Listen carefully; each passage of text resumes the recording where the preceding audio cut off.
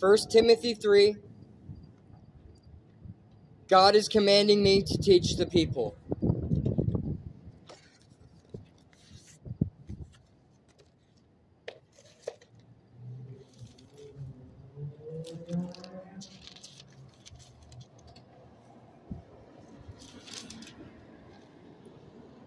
Leaders in the church.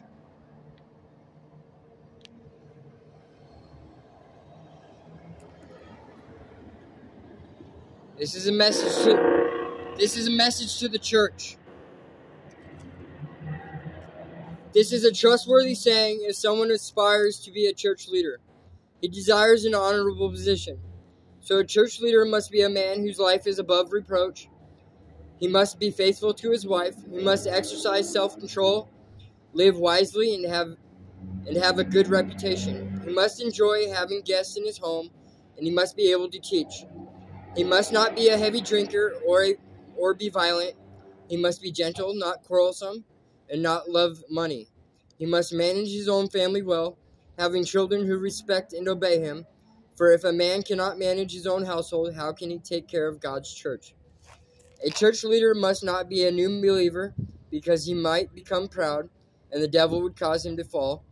Also, people outside the church must speak well of him, so that he will not be disgraced and fall into the devil's trap. In the same way, deacons must be well respected and have integrity. They must not be heavy drinkers or dishonest with money. They must be committed to the mystery of the faith now revealed and must live with a clear conscience. Before they are appointed as deacons, let them be closely examined. If they pass the test, then let them serve as deacons. In the same way, their wives must be respected and must not slander others. They must exercise self-control and be faithful in everything they do. A deacon must be faithful to his wife, and he must manage his children and household well. Those who do well as deacons will be rewarded with the respect from others and will have increased confidence in their faith in Christ Jesus. The truth of our faith.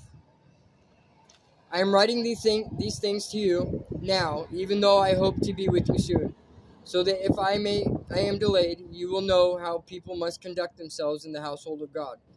This is the church of the living God, which is the pillar and foundation of the truth. Without question, this is the great mystery of our faith. Christ was revealed in a human body and vindicated by the Spirit. He was seen by angels and announced to the nations.